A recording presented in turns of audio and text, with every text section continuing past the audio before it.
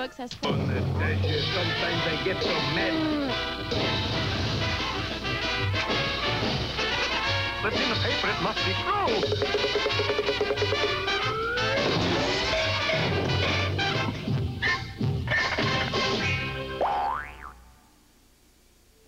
Our story opens today in the beautiful little village of Frostbite Falls, Minnesota, where that's Frostbite Falls? Where our heroes, Rocky and Bullwinkle, are, Which way'd they go, Black Eagle? Go that way. Come on, Sheriff. We'll head them off at Eagle Flat. Now, wait a minute. That isn't the Rocky show. Can we do... Check the monitor, will you, Jim? I got it. We're all clear here. Well, you got the crossover made? Yeah, I can't think why it's... Well, look, see if you can trace it on line 12. Right.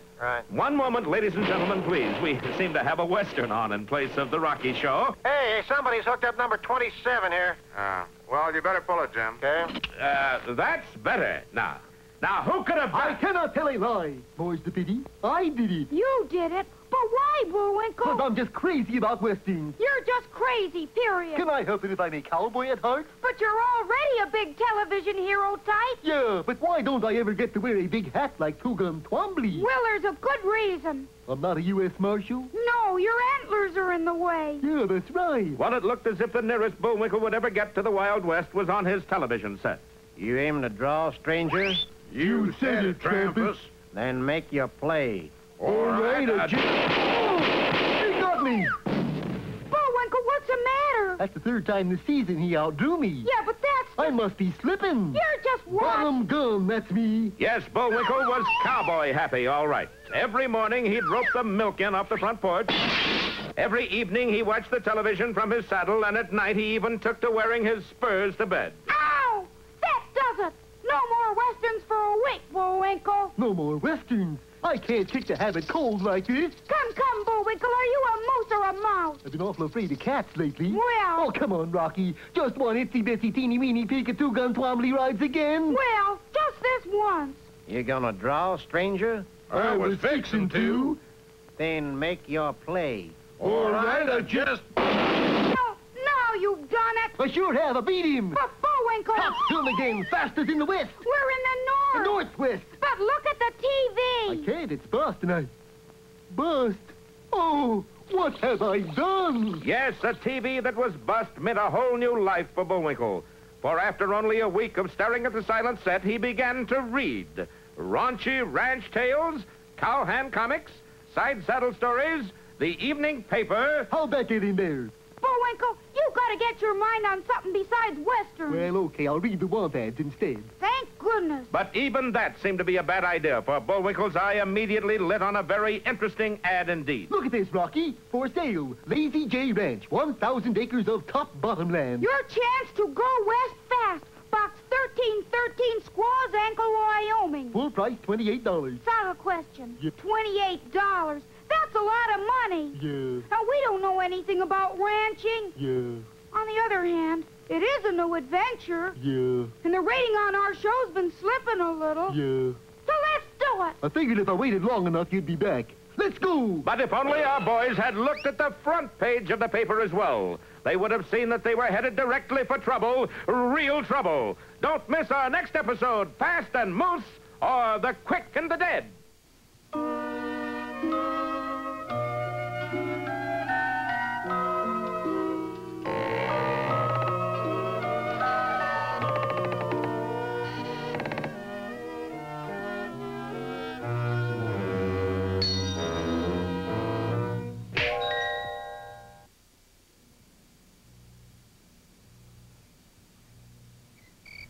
Once upon a night, there was a cat, which in itself isn't unusual. What is unusual is that this particular cat had cold feet.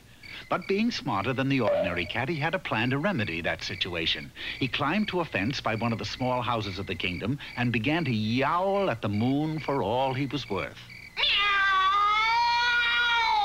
Inside of the small house, a young man who worked very long and hard in the okra fields for his bread and beans was sleeping. Or that is, he was trying to sleep. I reason that he will soon grab the first thing that's handy, which will be his boots, and throw them at me and shut me up, and... Ah, here they are now. The cat then slipped on the boots, and his feet were nice and warm.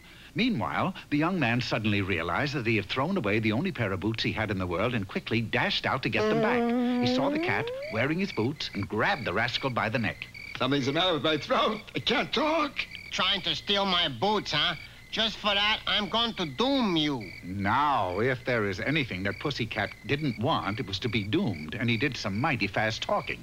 Please, man, don't doom me. Why not? I'm a magic cat. You're crazy. No, really, I could talk, can't I?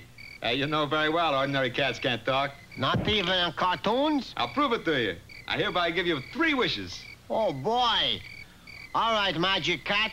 For my first wish, I want you should make me rich. Easy, man. I'll get to work on it first thing in the morning.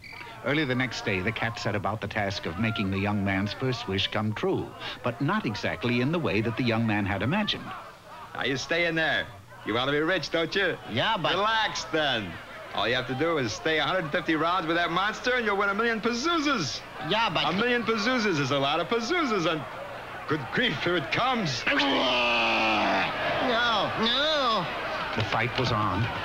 And oh my, the Berserk Turk was more berserk than he'd ever been before. He fought like a madman, and the poor young man took an awful beating. Oh, but that smarts. Oh, that's going to be blue tomorrow. But somehow, the young man held together for the required 150 rounds and won the money. Well, I did it, man. Yesterday you were nothing. Now look at you. Let me ask you, am I still alive? That I don't know, but what's your next wish? No, you don't. I couldn't stand another wish. Go away. Ah, nonsense. You still have 2 wishes coming. You're not going to waste them. Well, Now that you're a man of means, how about wishing for a big house to live in? Come on. We'll get to work on it right now. Now, it so happened that the only house for rent in the kingdom was one inhabited by a huge ogre. But the rent was a little more than they could afford for... 2,000,000 pazouzas? But the clever cat had a scheme. He took out a small jar of termites and set them loose in the house. Hey, Ogre, come here. You're missing the chance of a lifetime. I am? Why, sure, you got a pigeon here. You should sell him the joint. The place is loaded with termites. Take a look. Termites? Good heavens, I had no idea. Well, ogres seldom do, you know. The ogre quickly sold the house for 1 pazooza and 38 cents, which is a good price even for a termite-infested house, and dashed away happy as a troll. What kind of a magic cat are you? You let me buy a house that's falling apart. Get out of my sight. Go away. Ah, not so fast. You still got 1 more wish coming in. I don't want it. With it, I will get you a bride so you can live happily ever after. No, I don't want a bride? Right. Now, you wait here. The cat dashed off and in no time at all selected a bride, and the young man was married. But he didn't exactly live happily ever after, for... You're just a lazy loafer, that's what you are. Scrub the floors, wash the windows, pay the kids. Sheesh. What did you do? Pick her out of a bunch of good ones? You pay attention to me while I'm yelling at you. Yes, my love. Now what about my fur coat? Yeah, what about that? I don't have one, that's what's about it. Everybody in the kingdom has a fur coat but me. You go into town this very minute and get me one. But you spent all my pazouzas, my love. I can't get No excuses. You get me a fur coat or else. So, once again, the young man turned to the cat and asked... Please, Magic Cat, grant me 1 more wish to help me get a fur coat. Sorry, man, but I'm now retired. Besides, us magic cats never grant more than 3 wishes to a customer. But I gotta have a fur coat. Don't come to me with your problems. You got yourself into this mess, get yourself out. All righty, I will. Hey, what do you think you're gonna do? Don't look at me like that. Stop. And so, once upon a night, there was a cat with cold feet, cold knees, cold chest, cold neck, cold face, cold ears.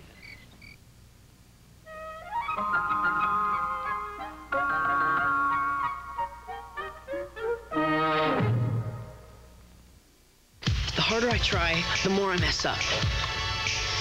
I'm just not gonna try anymore. Watch all new episodes of 15 every weekend on Nickelodeon.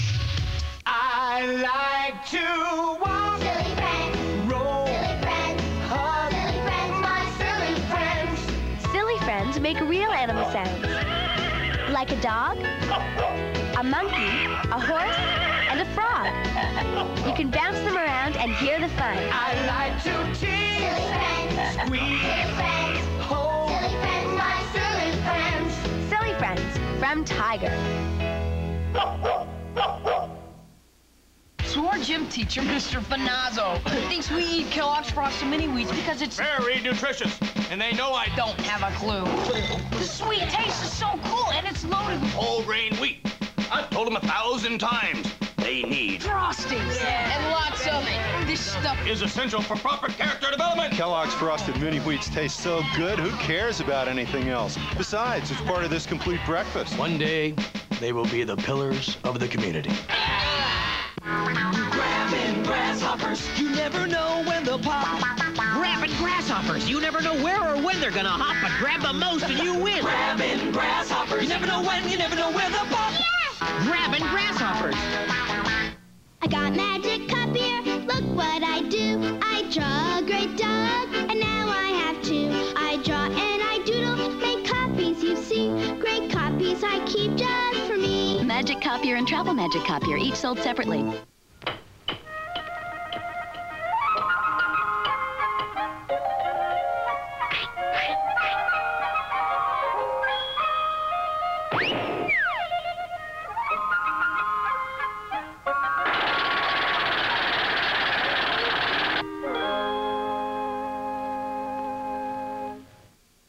So long, Pop.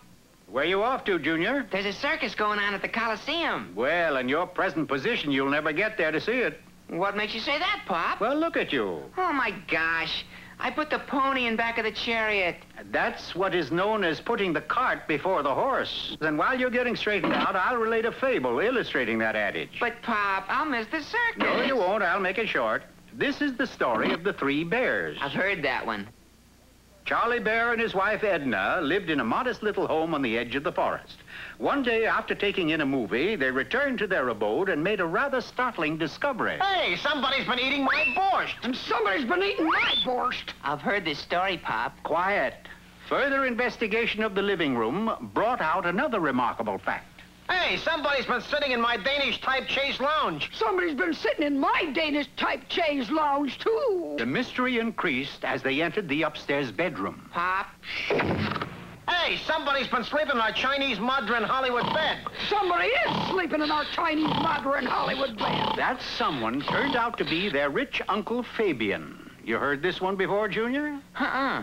Uncle Fabian, what a pleasant surprise. Bah! You're only glad to see me because I'm rich. Oh, tut, what a vile thought. Let me hold your wallet for you, dear Uncle Fabian, sir. I'll give you a wallet right on the head. Later that evening, over dinner, a surprise announcement was made. I have decided to put you 2 in my will. Oh, what a sweet thing to do. It sure is. Let me hold your wallet, huh? There's only one catch. All my life, you know, I've been grumpy and irritable. Oh, you've noticed that, have you? Well, before I go to bear heaven, I want to be happy. Well, Charlie can make you happy, can't you, Charlie? Sure can. Let me hold your wallet. Early the next morning, Charlie attempted to make his uncle happy. First of all, he took him to the edge of the cliff. Look at that view, Uncle Fabian. Doesn't that make you want to smile? Bah! And Uncle Fabian pushed Charlie over the cliff. Well, did you boys have fun today? I did, but Uncle Fabian didn't. I decided not to put you 2 in my will. Oh, you can't do that, Uncle Fabian. Oh, of course not. Let me hold your wallet, huh? I'll tell you what. You've got all day tomorrow to make me happy. If you fail miserably, no legacy. The next morning rolled around, as mornings usually do. Now, this here is a golf club, Uncle Fabian, and that there is a golf ball. Now, you hit the ball with the club. Charlie fully expected that he would get hit instead of the ball, but incredibly enough. A hole in one! Oh, doesn't that make you happy? That's when Uncle Fabian took out his number 2 iron and beat his nephew unmercifully about the head. How's the head feel? Which one? Guess we're going to finish out of the money, huh? Looks like, babe. Charles? Yes, Uncle Ebenezer. Uncle Fabian. You almost made me happy today. Let's play golf again tomorrow. If you say so, Uncle Fabian. Oh, and, See what you can do about keeping the other golfers off the course. I want you and me to play alone. It was a strange request and not an easy one to fulfill. I'm sorry, Charlie, but I can't stop the other golfers from playing. In desperation, Charlie sought the services of an old owl who lived in a cave. You see this statue of a heart? And place it in front of the first tee and never look at it again. I guarantee you and your rich Uncle Fabian will have the course to yourselves. Hey, that's great, Owl. How much do I owe you? 8 cents. We got a special on statues of hearts this week. Charlie wasted no time in rushing to the first tee and placing the statue where the owl had directed. The following morning, golfers from all over the land signed up to play golf, but ran into trouble. For on their way to the first tee, they casually glanced at the heart and were immediately frozen to the spot. Meanwhile, back at Charlie and Edna's house... No borscht for breakfast, Charlie? Oh, I ain't got time, Edna. Me and Uncle Fabian are due at the golf course. Well, you better hurry. Uncle Fabian left an hour ago. Oh, no. He doesn't know about the heart. Charlie dashed pell-mell through the streets and got to the course in record time. There, his worst fears were confirmed, for standing like a block of ice in front of the statue was Uncle Fabian. To make matters worse, Charlie, too, looked at the statue, and he, too, froze solid. Uncle Fabian was never to be happy, and Charlie and Edna remained penniless. And so, you see, son, never put the cart before the horse. I get you, Pop. Only there's a better way of saying it. Oh? Yeah. Never put the heart before the course. Never put the... let's go see that circus, Junior.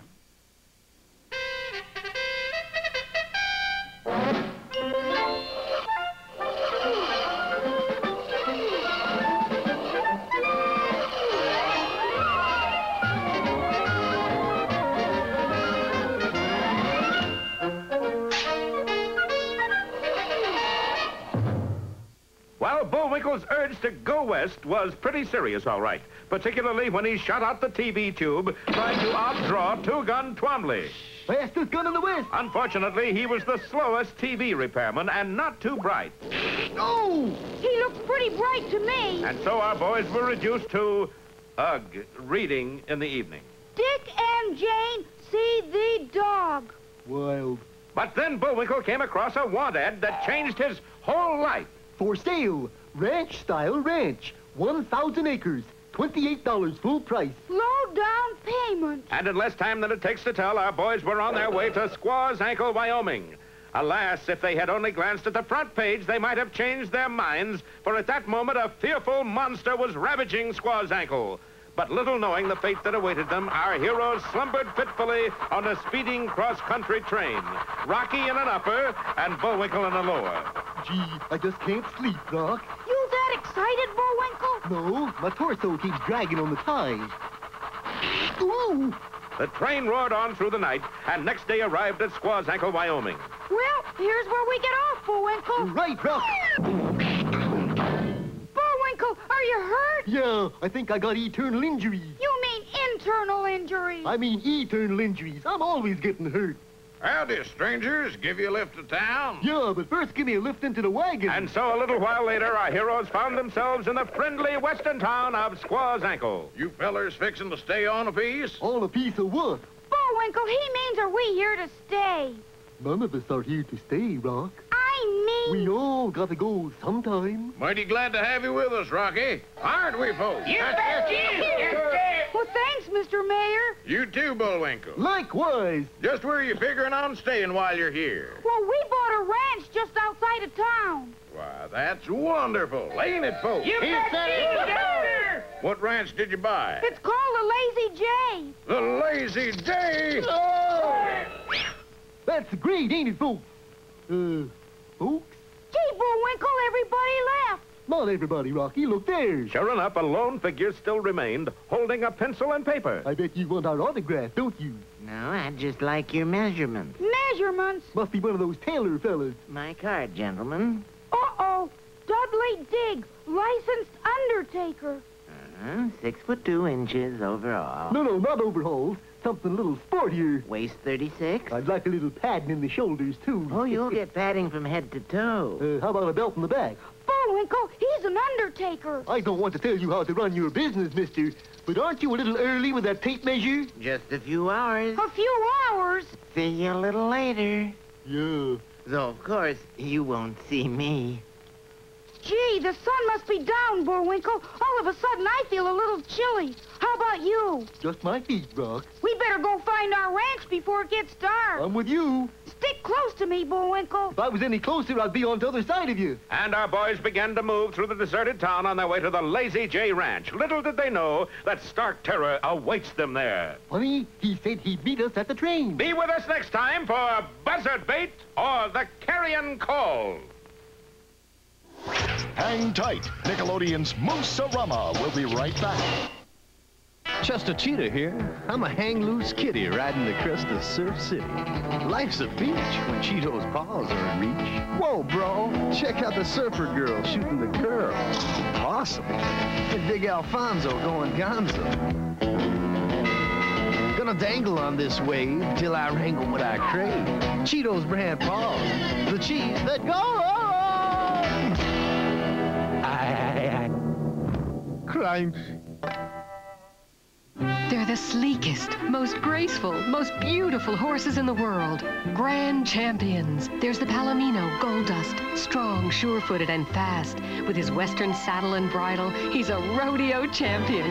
There are jumping champions, too. The Black Stallion Midnight gets special grooming because he's a grand champion jumper. Palomino and Black Stallion, each sold separately. Other horses also sold separately. The most beautiful horses in the world. Grand champions. With the 2 scoops of raisins, pull the boat home over. Unbelievable. Morning, sir. What's this all about? The sweet taste of 2 scoops of raisins. The big guy would like to have some Kellogg's Raisin Bran with you fine Americans. You're kidding. No, ma'am. We're not allowed. 2 scoops of juicy raisins have the taste everyone's sweet on. Kellogg's Raisin Bran, part of this complete breakfast. What if you were lost in New York City? Now you can get your own Home Alone 2 games, free on specially marked boxes of Kellogg's Raisin Bran. Lose a turn! You are in the O-Zone. And now back to Nickelodeon's Moose-a-Rama. And now for the uninformed, here's the biggest informer of them all, Mr. Know-It-All. Greetings, brain builder-uppers. Today's subject is swimming can be fun and wet. Now, in order to swim, one must have a pool. And in order to have a pool, one must have a hole. And this one here. After lining the hole with cement, fill it with H2Os, which is soft water. We are now ready for our fun. There are many ways of entering the pool, but the best way is via the diving board. Of course, it does help if you put the board over the pool. Once in the water, there are many things you can do, like swimming. Now, for all you neophytes, those are swimmers made out of rubber, it is a good idea to start with the dog paddle. Yeah, chewed the paddle up a little, didn't you? The second most widely used stroke is the butterfly. Before entering the water, wave the arms like a butterfly and... What do you know? An antlered fire-winged goofus. Put me down. A talking antlered fire-winged goofus. Oh, well. Even if you can't swim, just get yourself an old inner tube, put it around your middle, and jump in. Thank you, Mr. Know-It-All. Mr. Know-It-All?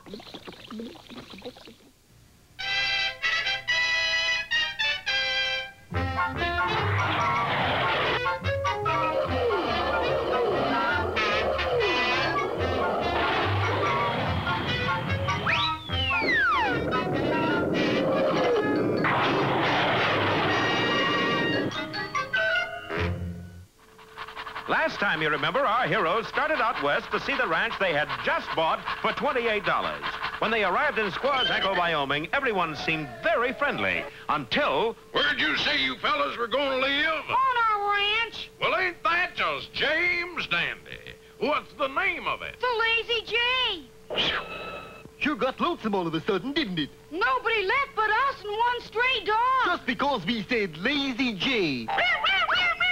How come he didn't leave the first time? Must be hard to hear him. Yeah. Maybe we ought to leave, too, whilst we are able. Oh, Bullwinkle, you're not going to let them scare you away, are you? I was toying with the idea, yes. Well, come on. And so undaunted... Well, only slightly daunted. Our friends set out for the Lazy J Ranch. Where does the ad say the ranch is?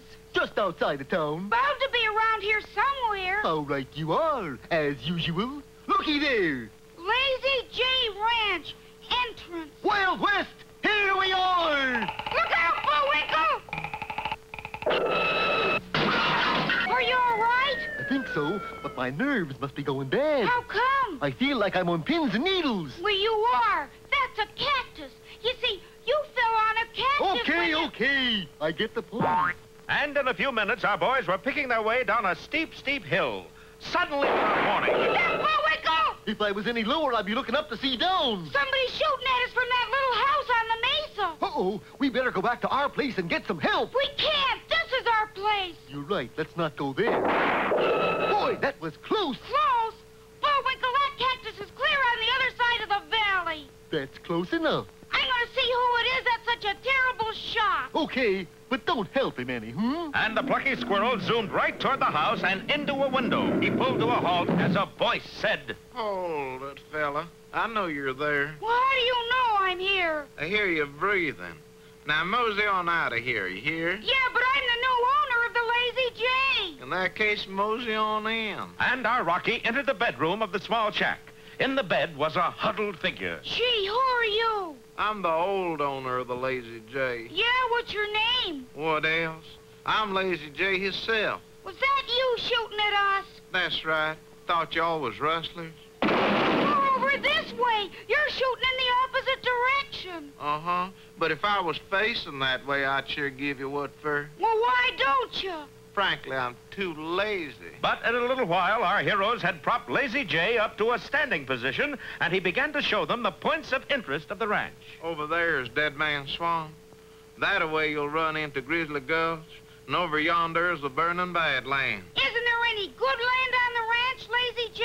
Oh, sure. The South 40's got some of the best land in these here parts. And it did, too. There was only one problem. The South 40 ran straight up and down. Our cows must be mountain climbers. Cows? What cows? No cows. Nary a hoof hiding her hair. Well, what do you raise on this ranch, anyway?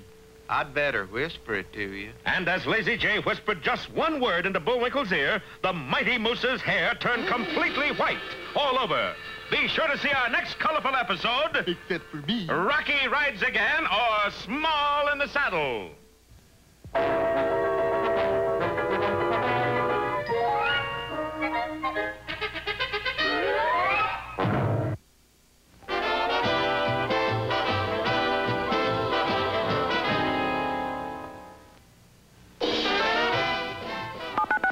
We're calling kids all this week during the Ozone to win this year's Nick or Treat sweepstakes, and you could be one of 2,500 winners if you answer your telephone by saying, Nick or Treat.